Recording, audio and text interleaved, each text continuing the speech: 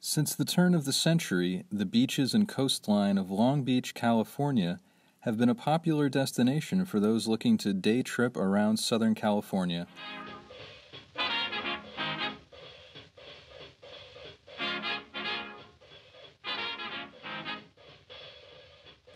It was once called the Queen of the Coast and was a highly trafficked stop on Los Angeles' light rail system, but Long Beach's formerly bustling beaches now look completely different. Beginning with the construction of a breakwater in 1949, the city of Long Beach embarked on a process of land reclamation and property development that expanded the city limits into the ocean itself.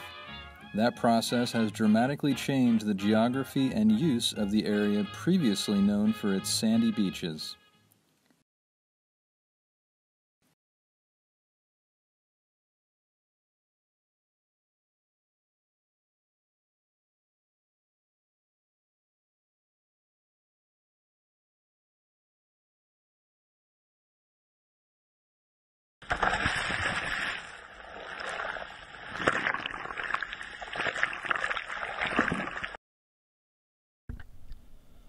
One of the most iconic photos of the Long Beach beach scene in the 1930s, the surfer depicted here represents the important but often forgotten role that Long Beach played in the genesis of American surf culture.